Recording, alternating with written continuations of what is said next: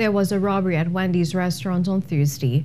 Videos surfaced on Facebook showing a group of armed police officers surrounding the fast food establishment located at Anna Street, Ariapita Avenue in Port of Spain shortly after lunch. TDT News was told officers from several police stations, including Woodbrook and St. James, responded to the scene of the crime, but no one has yet been arrested. This is the second robbery to hit the Ariapita branch. In 2018, robbers stole over $30,000 in cash and valuables. Investigations are ongoing.